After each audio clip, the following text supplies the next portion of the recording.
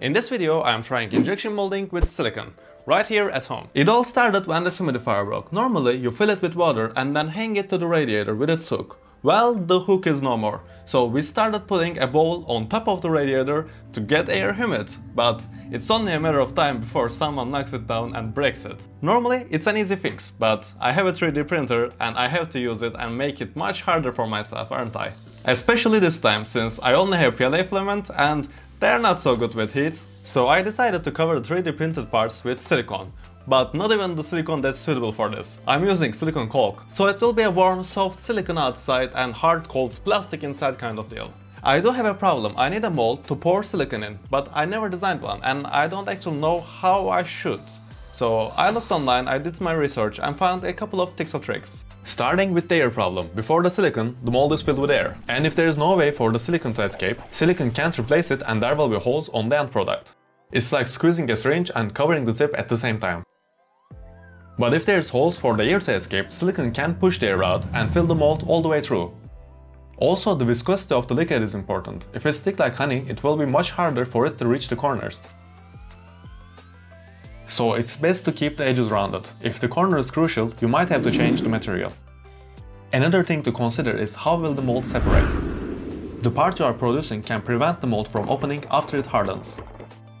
But the same part might just work fine with another mold design.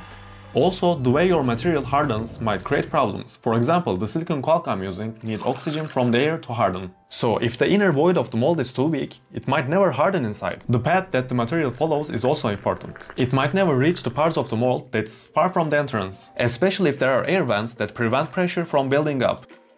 Okay then, I feel like I know enough now to give it a try. So I will design a hook that will be silicone outside and hard plastic inside, and hopefully the silicone will be thick enough to insulate it from the heat. I'm starting with the silicone part of the hook, basically the final shape. Then I design a part that I will use to attach the hook to the humidifier. After that I use the silicone part and make it smaller to get the inner plastic skeleton. Okay, the plastic part itself is ready. Let's design the mold now. I start by making a box that covers the piece. Then I remove the silicone part from the box, leaving a void. Then I split the box in half and make holes for the clamping screws. And also for attaching the inner skeleton to the mold. I also make grooves for an O-ring to fit in, so it doesn't leak from the hole for the inner skeleton. And finally I put 2 holes for the injection and couple for the air to escape. Here you can see all of that with cross-section view. And this is how it will all come together. For the print I use the lowest layer heights that I can. This way it takes longer, but I'm hoping the silicone will be easier to remove from a smoother mold. Okay, the print is done. Let's see how the parts turned out. We can try that now. I start by putting the screws into the mold. I put a lot of screw holes, since I'll be hand tightening them, but probably this was a little overkill. Next, I'm oiling the mold to prevent silicone from sticking to it. It's important that I don't leave any spots. After all, we don't want to glue the 2 parts of the mold together. Then I put an O-ring on the skeleton and mount it to the mold. I can now align both sides, close the mold and tighten the screws. Here comes the messy part. I'm trying to suck the silicone with the syringe, but it's a bit too difficult. So I load it from its back and closing it back up without trapping too much air. Finally, it's injection time. I'm filling the mold until silicone comes out of every air vent. Then I clean it and leave it to cure. I left it for a day. It should be cured, but there's still a smell of vinegar. That means the reaction continues. These silicone caulks produce an acid when curing, hence the smell. It shouldn't smell if it's fully cured, but it might never be fully cured. After all, it needs air to do that. FDM printed plastics are not airtight, but it still may prevent the silicone from fully curing. Let's crack it open. I wonder if the oil did its job, or we just have 2 pieces stuck together completely. Yeah, it doesn't seem to have worked. There are pre-made mold release agents out there, but I'm not sure they would work either. There are made for 2-part silicones used for molds, not caulk. Never seen anyone injecting caulk. I'm trying my best to open it, but it's stuck together too well. Finally, I managed to open it, but half of it is stuck on the mold. Yeah, this definitely wasn't the result I'm looking for. I want to do a little experiment to find something that prevents the caulk from sticking, so I printed this to test on. I find online that rubbing alcohol and dish soap mixture works well. So to test it, first I'm putting caulk directly, then with oil, and finally with the new mixture. I'm testing with oil again, since if it works here, but not in the mold as we've seen, I can't confidently say that the dish soap mixture will work in the mold even if it works here. I waited for the caulk to fully cure. Let's see the dish soap first. It works great, really easy to separate. I will check just the caulk next. As I expected, it stuck on there really well. Okay, finally, the oil. It's not stuck, but it's definitely worse than the dish soap. But the difference is not great as I was hoping to see. I'm guessing the low surface tension of the dish soap mixture allows it to cover everything, but the oil, due to its high surface tension, clumps up a bit, allowing silicone to touch the plastic and stick to it. I will try caulk again, but I'm not fully confident, so I'm also ordering 2-part silicone. It's a lot less sticky. Also, I never use that stuff, and I'm curious. This time I'm sanding the inner skeleton, so hopefully the caulk will stick better to it. Then I'm putting its rubber on again and covering all the mold with dish soap. Then I fix it to its place and cover the top as well. Let's close it and tighten the screws. I'm filling the syringe with caulk and injecting it until it comes out of all the air vents. In production, robots use a tested fixed amount of material every time, but I don't have that accuracy, so I'm wasting quite a bit of material. Then I wipe it clean and leave it to cure. This time it's been a little less than 12 hours, but I'm bored, so let's see if it worked. I'm removing the screws and using a screwdriver to pry it open. This time, for sure, it opens easier, but it's still stuck on the mold and it gives off strong acid smell. Unfortunately, it's not as good as I want it to be. I feel like if I waited a little longer, it could have been better. I still think this is doable with silicone caulk, but the fact that it's so sticky and needs air to harden makes it much harder to use. 2-part silicones that's used to make molds is much less sticky, and most importantly, it cures by mixing 2 parts together. It doesn't need air. It can cure easily inside the mold. I never worked with it before, and it recommends testing to find the correct mixing ratio. So I hot glued a chess piece inside this cup and will use it for the test. I didn't want to use this type of silicone from the start, since silicone caulk is cheaper, available everywhere, and it doesn't require a precision scale. I had to buy it as well. I'm pouring it on the night, and it's quite satisfying to watch.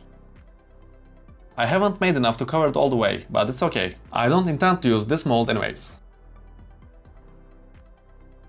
Let's see if it cured properly. I will break the cup open. It didn't stick to the cup at all. It's easy to remove the chess piece as well. I'm satisfied with the result. Let's test it with the 3D printed mold. I'm measuring the silicone and mixing it. Then I pour it into the syringe, hopefully for the last time for a while. I assembled the mold already, so let's fill it. The viscosity is quite less compared to the caulk, so it flows much easier. Again, I'm filling it until it pours out of all the air vents. Then wiping it clean and leaving it to rest. It's the next day, let's open it up. We have not one, but 2 molds to open thanks to the camera magic. Off camera, I made another one with caulk, but the mold is not good. The bed level of my printer was too high, so the first layer was too close to the bed, widening it and closing the air vents. It's easy to reopen them with a needle, but I wanted to show what will happen if there are no air vents. And as expected, the caulk couldn't flow to the ends of the hook in the mold, since it couldn't replace the air. Besides that, it came out alright, since it had more than 24 hours to cure. Even these air vent strings came out. Silicone caulk can definitely work, but I don't recommend it. It's just not worth the extra effort. Let's see how the other one did. I don't need any tools to open this one. Okay, that's a good start. It looks great. It's easily separated from the other side as well.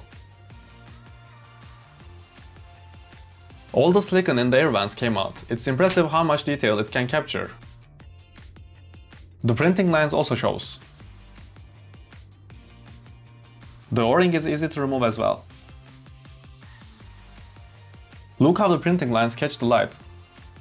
You might have forgot by now, but we started this journey to fix a humidifier. So let's fix it. I'm putting these nuts to their slots. Then I screw the hook to its place. That's a perfect fit. Let's see how it will fit to the radiator. I didn't even clean the extra silicone from the injection hole. It also fits to the radiator. With this new method, I can now make a lot of things at home that I couldn't before. Yeah, there are flexible filaments and there are printers that can print multiple filaments at once, but these filaments need to be meltable, so they can't endure much heat. And generally, these printers are a lot more expensive. And also, they waste a lot of material when changing filaments. With silicone, I can now make watertight seals in any shape. Also, it can be used to dampen vibrations or peak loads for an actuator, like a motor coupling. Thank you for watching and supporting the channel. If you want to support even more, you can now click the join button below to do it. But when you click the button, there will be a video playing, and please watch that video all the way before joining, because I have some concerns about the YouTube's membership system and I talk about them in that video. If you have any suggestions about this video or if you have any project ideas, you can tell me about them in the comment section. Your feedback is highly appreciated. Also, while you're there, please subscribe. See you in the next video. Bye bye.